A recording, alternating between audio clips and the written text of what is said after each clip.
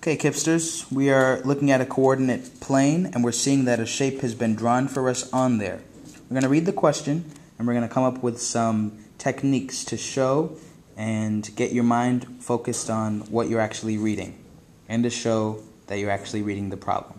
What is the perimeter of the shape? Whenever I see the word perimeter, I just want to draw a box around the word perimeter and not do anything to the inside, because perimeter is the outer length of a shape. Okay? So let's actually find that. Perimeter is the outer length of a shape, so I'm going to start on any point on the shape. Let me start over here. I'm just going to count the length of the length of the entire border around the shape. So I'm going to start here. My starting point is not 1. My starting point is going to be 0. When I move one space, that's when I'm going to start to say 1. So this is 0, 1, 2, 3. I'm going to go up now. 4, 5. I'm going to go to the right. 6, 7, 8. I'm going to go down now. 9, 10, 11, 12, 13. I'm going to go to the left.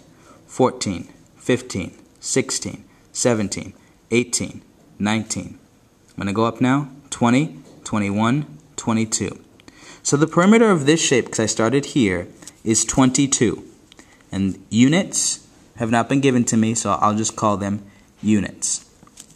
I'm not going to do anything to the units because it's just length, which is 1 dimension. Now I'm going to go on and read the next question. The next question asks me, what is the area?